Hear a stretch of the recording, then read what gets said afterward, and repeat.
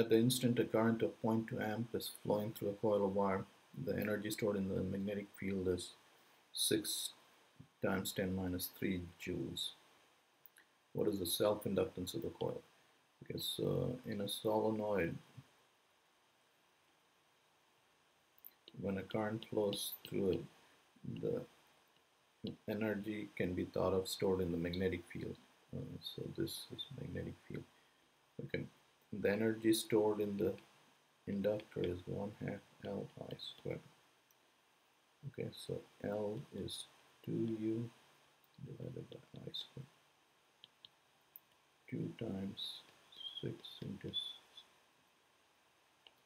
so the energy stored is 6 millijoules, and the current is 0.2 amps. So the inductance is given by, so that's 4 into 10 minus 2, so that's 3 into 10 minus 1. So 0.3 Henry.